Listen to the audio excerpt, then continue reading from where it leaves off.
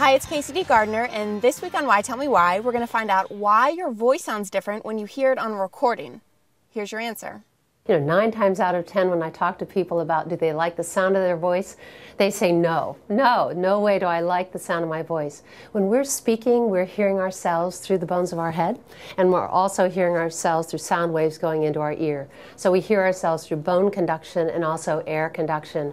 But when we hear ourselves on a telephone recording or on our cell phone, if we call and leave ourselves a message, now we're hearing ourselves only through air conduction. So sadly, that's the way we sound.